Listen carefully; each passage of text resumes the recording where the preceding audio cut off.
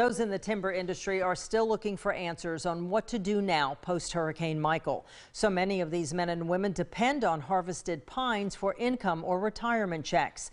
With most of the trees wiped out by the storm, these farmers are at a standstill.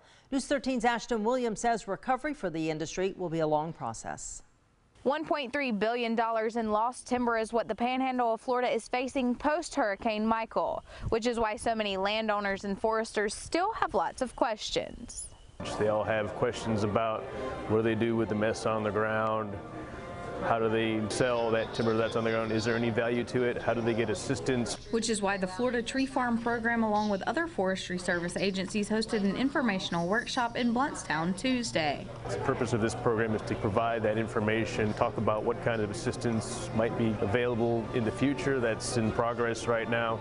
Different agencies spoke, offering basic information to these landowners and foresters. The big issue with the agencies is overload. There's not enough people, not enough manpower to process all the need. Demers says these agencies are doing the best they can to work as quickly as possible to help everyone, but it's going to take a while to recover. The landowners just have to come to the realization that it's going to be years to get out of this mess.